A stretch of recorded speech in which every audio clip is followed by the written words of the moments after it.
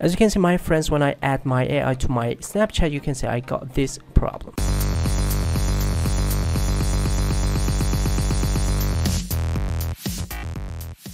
Hello my friends, welcome back to another video of Tech Lover. Today in this video I'm just going to be showing you how we can fix something went wrong when you just add my AI. So you can see I don't have my AI here on my Android device. I just want to add that directly by searching that from here. I'm going to type here my AI.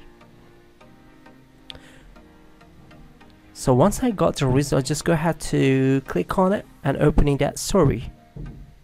So you will have view. Just tap on view and you can see you can add your my AI, but you can see I got this problem. Something went wrong. If you just want to fix this problem, you will need an iPhone device. So once you got your iPhone device, just log into your Snapchat account that you're using on your Android device.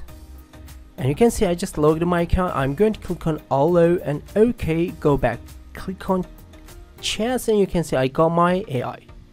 So it means we just add that in our Android device, but we fix it in our iPhone device. When I check my Android device, you can see I got my AI. So I can start chatting with my AI by click on accept and let me type something, and you can see it's a way about how we can fix something went wrong when you just add your my AI. Hope you guys enjoyed the video. Please subscribe to my channel, share this video with your friends. If you like the video, don't forget hit the like button. See you until next quick tutorial videos. Bye bye my friends.